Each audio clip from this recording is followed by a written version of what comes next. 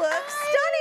It's our color. We went colorful. Yeah. Both of us today. I like it. How are you? I'm so great now that I'm here. Oh my gosh, you're a badass. I don't know who that was. I was like, I'm afraid. Well, wait, the last time your husband was on, well, one, I shared my disgusting Doritos thing that went viral apparently, but I like the cheese, not the chip, whatever. But he showed a video, he judged me for it too.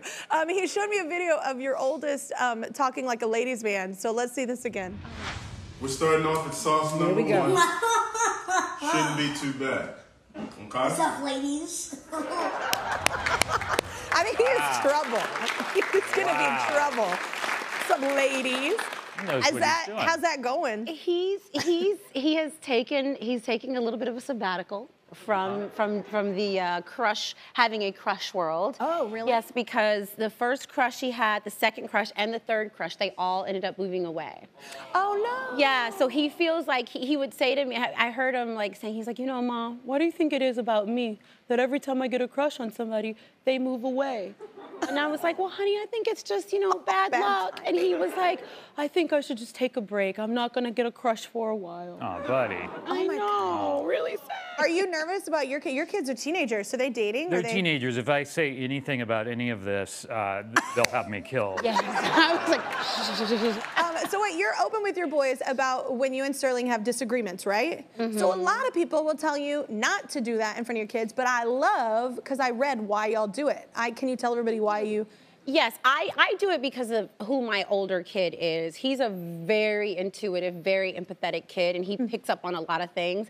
And still waters run deep with that guy. Like, he'll take something, and he'll germinate, and he'll think about it, and he'll ruminate, and he'll make it into something that it's not. And if you don't give him the safety net to ask questions and to get his fears addressed, it can really veer into really tough territory for him. And I read somewhere that trauma is not the thing that happens to you, it's not having the space to discuss the thing that happened to you, And so I kind of feel with him that I just want him to know that he can ask me, and obviously it's age appropriate, I don't talk to him like I talk to a girlfriend, but I try to put things in such a way that he knows when I say you're safe, he can believe me when I say you're safe.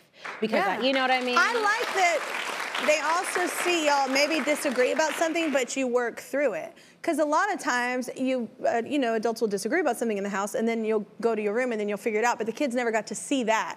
And so that is kind of interesting for relationships in the future, to be able to work through that, know how. Right, and to show people, because you can say compromise all you want to, but what does that mean to a fight? That doesn't mean anything. It has to be modeled. I'll tell you, and it's a shock. Even with my divorce, we never fought in front of our kids. We didn't really fight too often, but I just mean we never did anything like that. And I think announcing a divorce to them was like, what?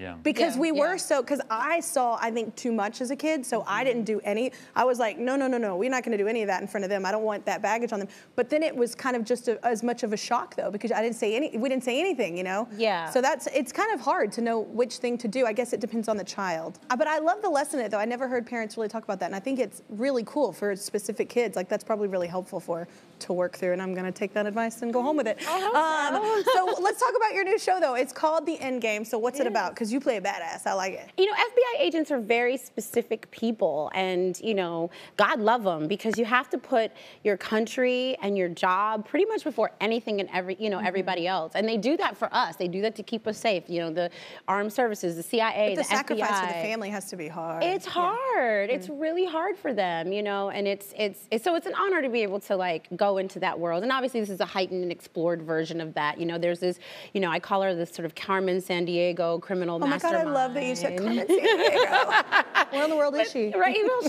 she's on our show. We found her, and she's lovely, and she's on our show. And she's, it's like, who's bad, who's not? Is she bad? Is she not? Is she working for a greater good? Is she only working for herself? And I'm the only one that actually has any intel on her. So I become the sort of centerpiece of this, this investigation. That's so fun. What a cool show. It's a really cool show. Yeah.